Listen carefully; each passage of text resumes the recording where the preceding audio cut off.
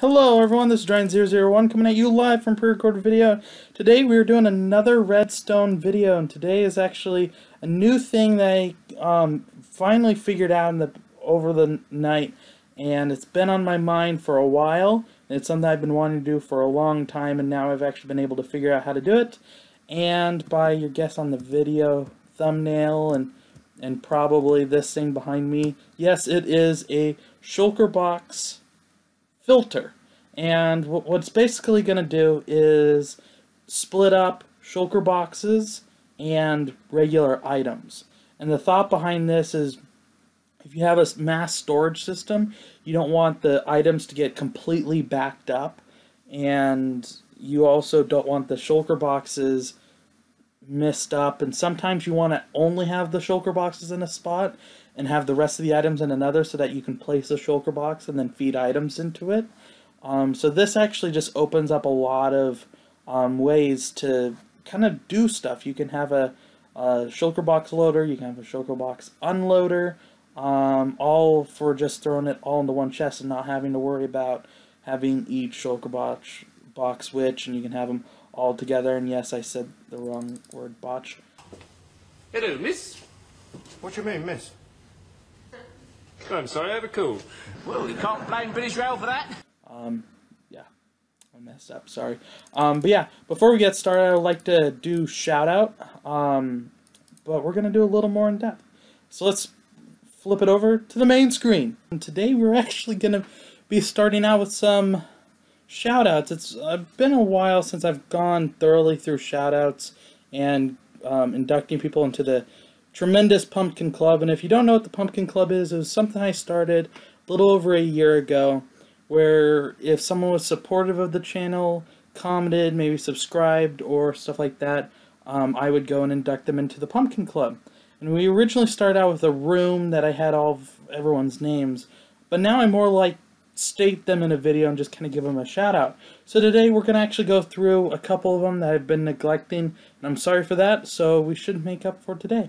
First off, I would like to thank Atsui75, I'm sorry if I mispronounced that, for just saying some nice things on the last, the waterproof redstone video. We also have I'm Incredible, who basically is just really cool, commented on a bunch of them and asked how this goes, and so this prompted this one, so he's pretty much the main one that came to mind when making this. We also have Rookie, asking for Pocket Edition for this thing. Javex Cry, of course, another one. David Hayes, cool, even though it was older, it just made it just much better to just still hear that people are watching. Got Ruby Dooby, he had some questions. We had Tralala Tutata. Yeah, you've bested me on that name. It's hard for me to pronounce. I'm sorry.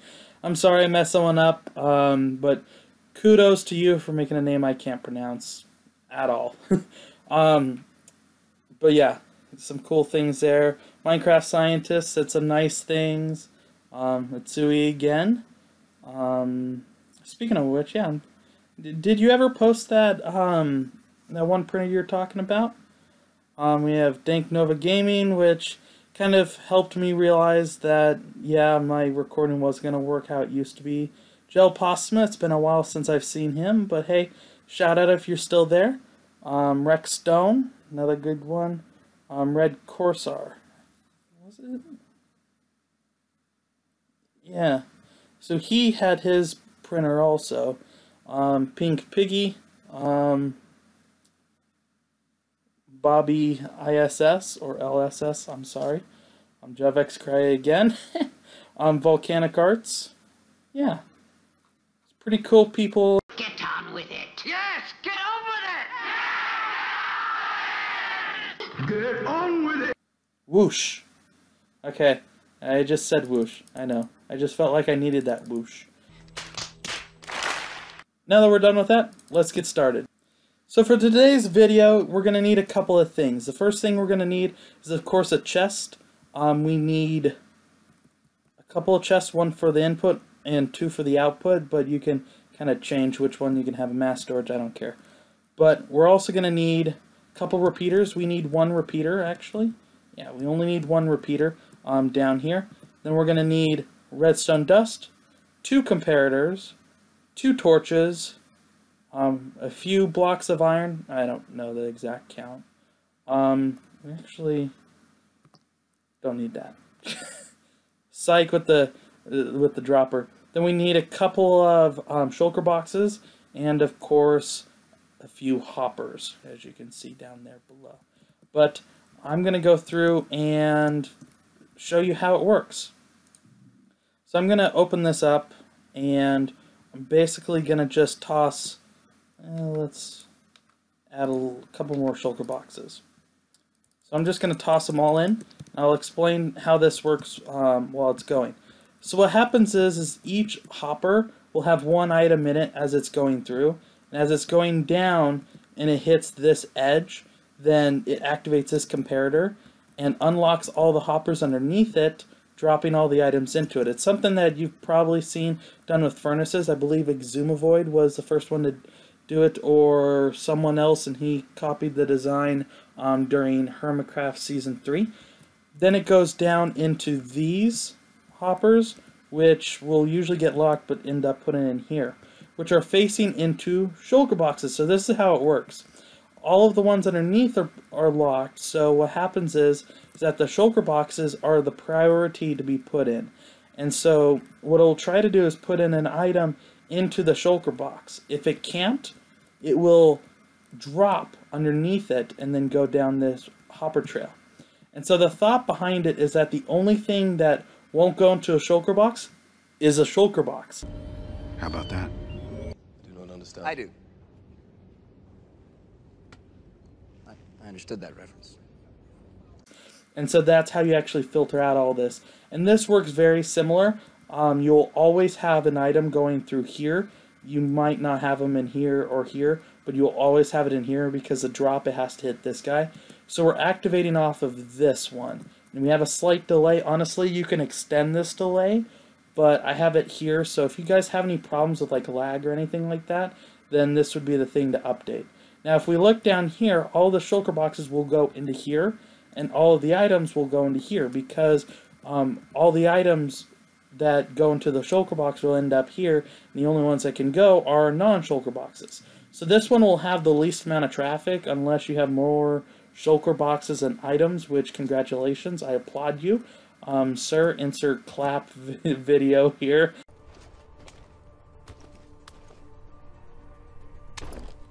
But of course we have this delay, so it doesn't do much to change it. So let's go ahead and start with the tutorial.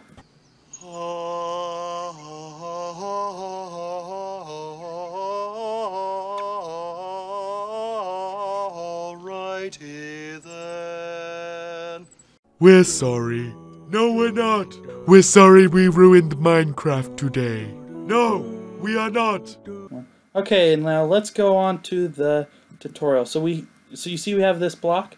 This is basically, we're going to put some hoppers behind it, and this is where we decide how many shulker boxes we're going to use. So we're going to use about 6 here, just a random number, why not? And so basically you can extend this to almost any size, you know what, why not? Yeah, 6. So the only thing that's limiting you is, of course, the technical redstone length that can be activated, that pulse length. So what we're going to do is we have this set up, as you can see. So the thought is that this is here so that it doesn't interrupt with this comparator, just to let you know. And then we're going to set up all the way down here. Going to go down like so, I believe. Yes. There we go. And we're going to take hoppers, not comparators. We're going to put them down like that. And then we're going to put our shulker boxes right there. Put hoppers into the side of the shulker box, and then put hoppers on top like that. And then what we're also going to want to do is we're also going to want to do this. Have this, so it needs to be offset like that. And then we're going to take more hoppers. Hoppers into the top. And these hoppers that are going straight down are just so that we don't have different problems going on, because there could be a problem where they'll actually get stuck inside if they get locked prematurely, and they do. So yeah, it's a problem to have to worry about. So we're gonna put this guy right here, put a comparator like that. So this guy's gonna read when it's hit the point where it's starting to look at the shulker boxes. And then we're gonna have comparator set to 2 ticks. And then big long line down here. Cool. And there you go. There we have it. And also, for final touches, put in a chest for items. And we're also going to put in a bunch of stuff.